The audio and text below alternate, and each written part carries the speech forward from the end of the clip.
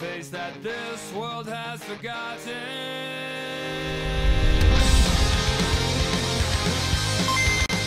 What is up, guys? And of course, as always, welcome back to another SMOGON tier change video.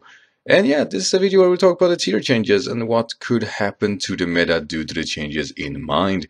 That said though, this time, these changes in September were really broad. There were a lot of Pokemon dropping in usage. Of course, a shift in Swift Swim and just Rain overall know you really redefined how you look like now due to these changes in mind.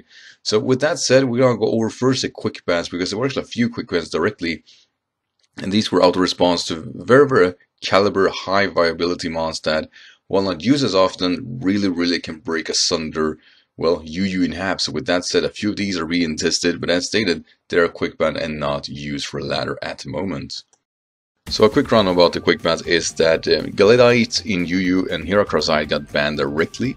Hoopa get a suspects test, but the other two will begin immediately, just a suspect test, and Hoopa is going to have to wait because at the moment it's not going to be tested. So Galade and Heracross will be tested in UU, but most likely banned because they are tremendous threats. Heracross primarily. Heracross was a Pokemon that got banned in Sun and Moon. Its viability is not necessarily been revoked or become worse since then. It's actually just on par really, and still is a very good overall response to the Rain team going on, definitely against the likes of Swampert. So I can see why it has been dropping in usage, but it's far from bad. So that's a quick rundown there. And then on the RU side, Mega Absol and Zygarde 10% are being quick banned, and Zygarde 10% are being suspect tested later this week. And yeah, Zygarde 10% might be enough to actually break us under the team. While I would like to see Zygarde 10% in RU, mainly because of a few really ferocious mons there that definitely could have used a better ground type, even though Flygon just fared the job okay. I really want to see Zygarde there too. That said though, I understand the reasoning why. The reason it isn't used as often in UU's primary physical score is, well, serving a better role, I would say. While a banded Zygarde or Scarf does do really fairly, it is still kind of half-ass mon compared to Gliscor, who has a better defensive typing and also just more for overall for the team, being a very strong defensive response. So yeah, I can see them being both viable. The reason it's being dropped is because Gliscor is slightly better and works better in team overall than Zygarde 10% is doing. So with that said, let's go over the changes that has been made. So I'll do this unscripted, so bear with me if I'm kinda talking out of my ass from time to time, because I don't know too much about the RU shift, if anything. OU I do know a bit too much about. OU shift here is at Howlucha, which was BL, Ninetales Dragonite, which was BL, Manaphy, which was BL, and Kingdra, who is RU, has been moved to OU. Now, quick rundown there, of course, is that the reason Howlucha is being used more often is because of the electric seed combination, or any seeds basically to terrain, activating the far really scary Unburden by terrain. This is something that really does well. Since its offensive typing is fairly well overall, even though its attack set is not as scary, it able to get more defensive and hurt something with acrobatics is something to really be scared of.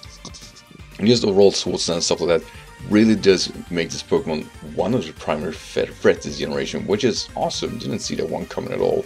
Dragonite, I don't know why. It was BL, so it doesn't matter, but Dragonite I felt in the same kind of issue as Salamence has been doing for quite some time, is that while it does make for a decent C user, there are other mons that do it better.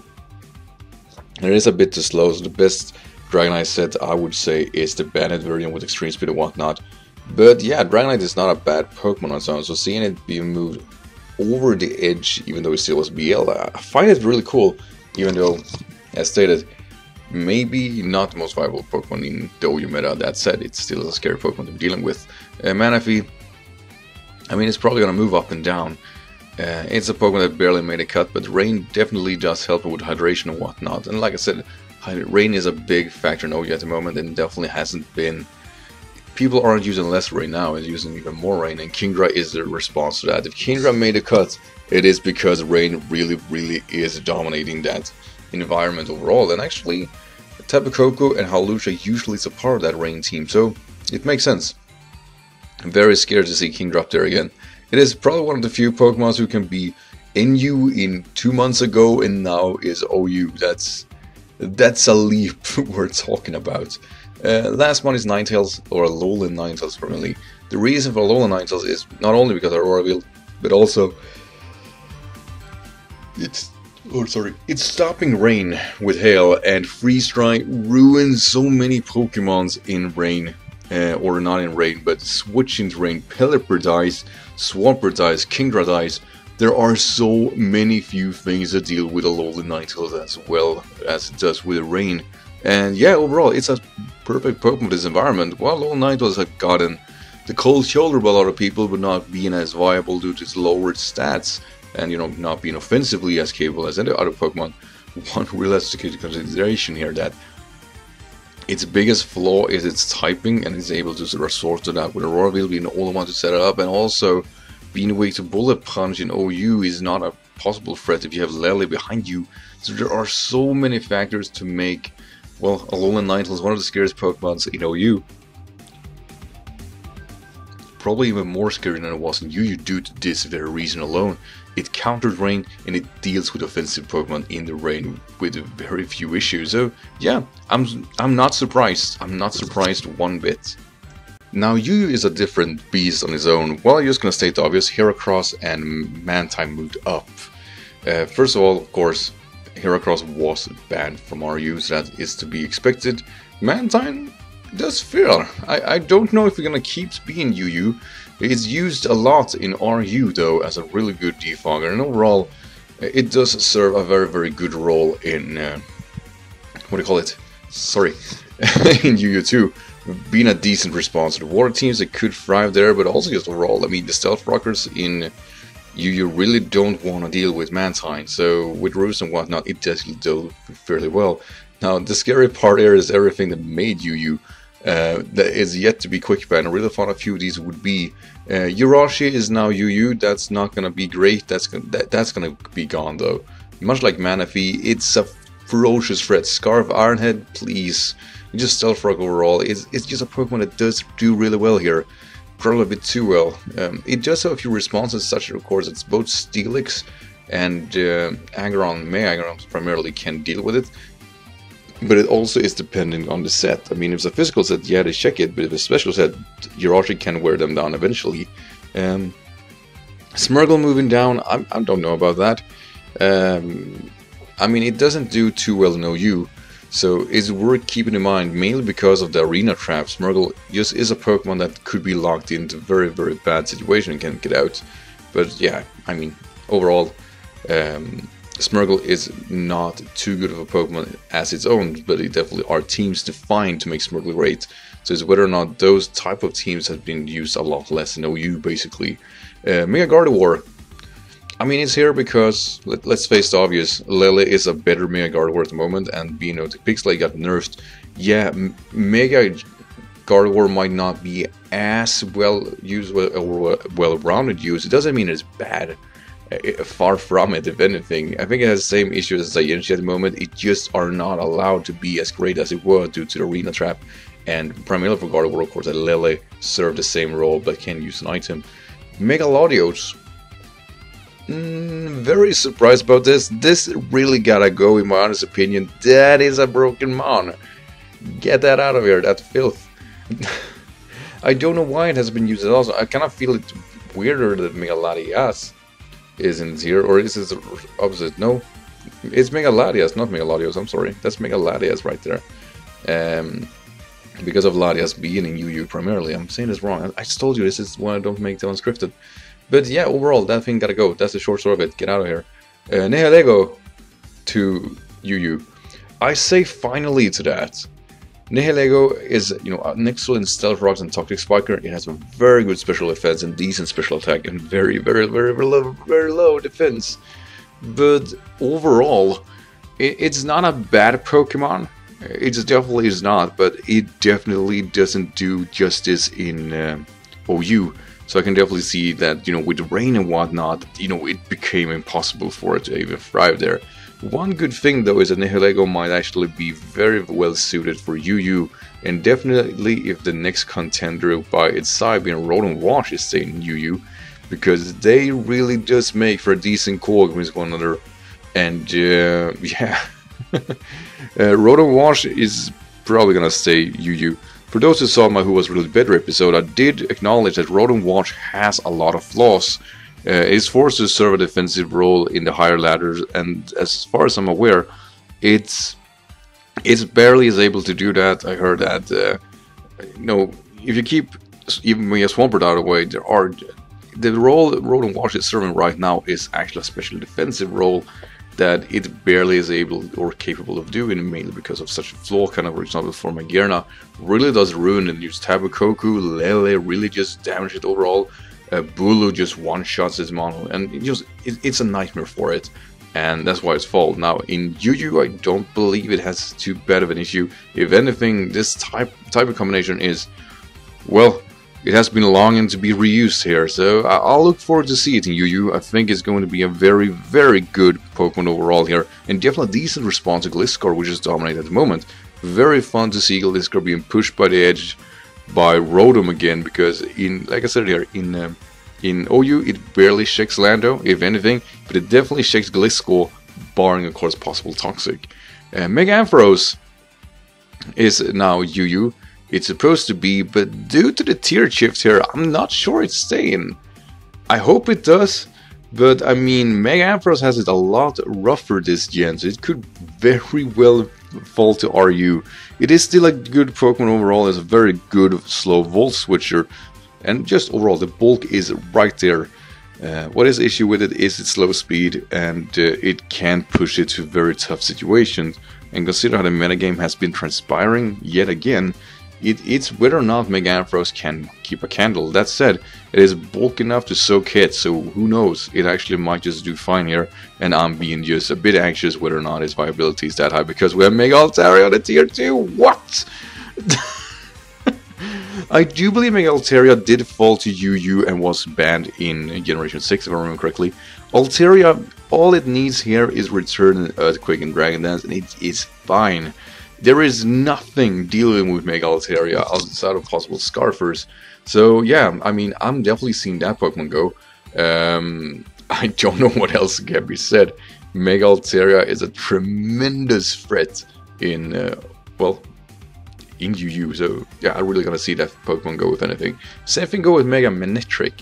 Mega Manectric 135 in its speed, and can actually deal with Aggron and Steelix, who can possibly stop Volt Switching with Overheat or a Flamethrower.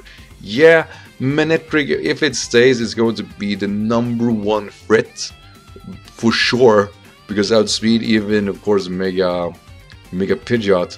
But I'm not sure whether or not it's staying, but if it does, it's going to be the #1 viable Pokemon, because this Pokemon deals with almost everything in a tier just fine.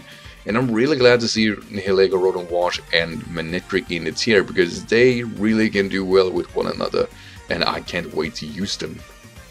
Now, in RU, as stated here, I don't know too much about RU at the moment, and all I can say is that see Moltres and Meloetta moving up. Yeah, they were BL before, so I get that. Machamp moving up, it really should. The Guts facade history is just too much. The Guts, or Flamor, I mean, freaking monster. So we're probably gonna see Hirayama serving the same role, which is gonna be just very interesting. It's going to be incredible. I love it. Really looking forward to see that in action. That said though, I'm not surprised that Machamp moved up, because it's a tremendous threat. Doing pretty much the same role as Congeldar did in UU, but without the possible Drain Punch recovery. Drapion moving up. I mean, Drapion was a stature in Generation 5 and 6, even 4 I do believe in RU. Moved down to NU, has been very viable in NU because it's a physical threat, very good Pursuit Trapper, and yeah, I mean, this movement doesn't surprise me. It is just as viable really in RU as it is in NU. Seeing it move up definitely says that it's used more often in RU than I suspected, and as stated, I don't play RU enough to really know to see the teams in mind. All I can say is that, you know, Slurpuff sweeps are still my thing there, so Drapion would not resolve that whatsoever anyway. Quagsire moving up, yeah, because of the Slurpuffs, for sure. Slurpuff and possible, you know, Sand/Slash Aurora Veil is a combination that really does thrive well there, but just overall, Quagsire does mean that Pokemon can't necessarily set up. Durant can do the Hone Claw and whatnot. Is whether or not how much they're affecting it, but quite frankly, Quagsire moving away from NU really does result to that this defensive shaking was needed in RU. The things moving down though are the three things that are surprising. Mega Camera moving down, yeah, for sure. It still is, as stated before, it's a freaking viable Pokemon OU, so it's moving down. It's unfortunate, but it doesn't mean it's bad. It's a freaking powerhouse no matter what. Mega Bayonet moving down, not surprised. Mega Bombs moving down, not surprised. Should be stated though, it is whether or not Mega Bombs will move up again due to Ninetales moving up, because Hail is still needed, or not needed, but it can be capitalized in UU for Aurora Veil. It's probably going to be the best setter now that Alola Ninetales is gone after all. Nidoqueen moving down, I think it is. And I wonder, it was moved up last time, so it might just barely make the cut. And it actually might be very needed now that both Gardevoir and Mega Ampharos and of course Altair isn't here, because it does solve a more defensive role than Nidoking and also deals well with Jirachi and Nihilego, so I can see Nidoqueen moving up again. Decidueye in RU, not very thrilled about that. The Spirit Shackle Toxic set is something I don't want to see capitalized in RU. I don't know how viable Decidueye was in UU. All I know is that, you know, it did hurt stuff, but had issues with matchups, and I do believe those matchup was kind of resolved to some extent, but probably not enough for it to be viable, and this is what mainly the reason is here. The same thing with Serena. I think Serena is a bad grass type overall. Tear Kick is a very good attack though, and Rapid Spin is always a good utility, but overall I think Serena, as being a sole grass type, doesn't resolve more things than, like, let's say Shaman for example, which I do believe are vastly superior and is actually used a lot less. So Serena down here, it actually could free fall from there now. This seems like its spinning rolls are over, and while it does make for a decent spinner in RU, it is whether or not it's able to keep up with offensive Pokemon here too. Doesn't help that, of course, the likes of the things that follows in RU are Mega Camerupt, Mega Bombasnow, and Nidoqueen, which definitely deals with it head on. So this to be seen, basically. Now, in NU, there was only one thing that moved up, but that was Scyther. It's probably gonna fall again, actually. Frostlass and Odino was added as they were dropped for RU. Frostlass is incredible in many ways, with a very strong speeds here and decent stabs actually, so definitely look forward to using that. Outside of the spike set, it actually does make for a good life orb setter if you want to capitalize on that. With C-move in mind, it actually does have a damage output that is to be seen. Mega Odino was in NU last generation, and for very good reason. It's probably the worst Mega Pokemon in the game, and it is due to its ability actually, because its stats distribution and its just overall bulk is very good. The typing is fair, but as stated, the ability really doesn't add anything to the Pokemon and therefore making it worse than it really is. Archeops, PU, or the things added in PU are Archeops, Qwilfish, Medicham, and Mesprit. Mesprit is there because Uxie is better.